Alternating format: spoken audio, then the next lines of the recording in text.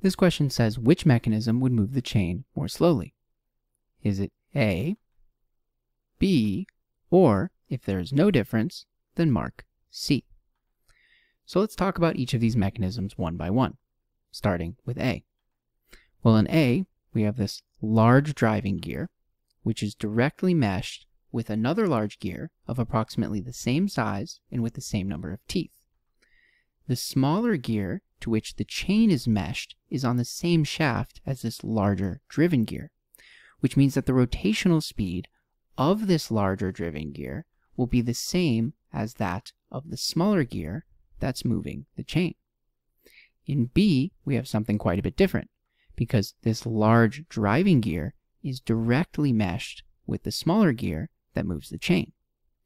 And because we know for any two meshed gears, they're going to have the same tangential velocity, because the gears in B are directly meshed, larger to smaller, and that smaller gear is what's responsible for moving the chain, we know that the lesser number of teeth will see a greater rotational velocity, and therefore in B, the chain will move more quickly.